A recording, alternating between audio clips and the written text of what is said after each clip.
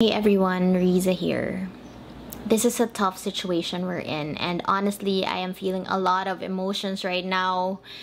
And if you are watching this in the future, I am talking about the coronavirus that's been spreading all over the world. And right now, naka-community quarantine kami dito sa Metro Manila, and we are advised to stay indoors. And sa totoo lang, sometimes I feel so helpless na andito na ako sa bahay, hindi ako makatulong, and wala tayong magawa dahil we also have to protect ourselves and our own families.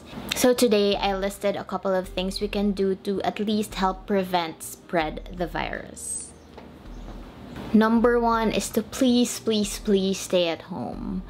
Okay, this might sound a broken record, but if you are privileged enough to stay or at least work from home, please do everyone a favor. Para rin to sa lahat ng mga kababayan natin kailangang lumabas ng bahay nila every single day para lang may mapakain sa mga pamilya nila.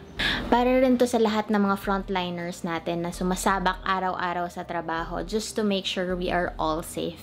Feel blessed that you even have the capacity to watch this video at the comfort of your own homes.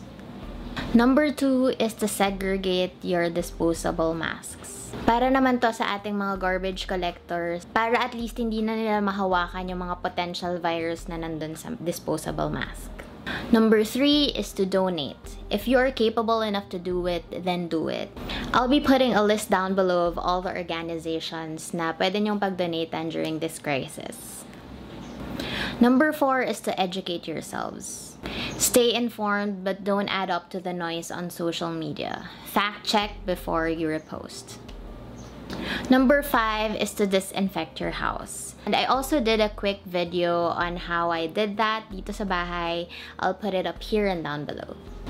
Number 6 is to support local and small businesses. There are a lot of businesses that are hit during this time, and this is the best time you can support local, support your friends and family's business ventures. And last but definitely not the least, wash your hands, kids. Wash your hands. There you go, and I hope you're tucked in safely in your own respective homes. Please be safe, stay healthy, sending love and light your way, and I'll see you on the next one. Bye.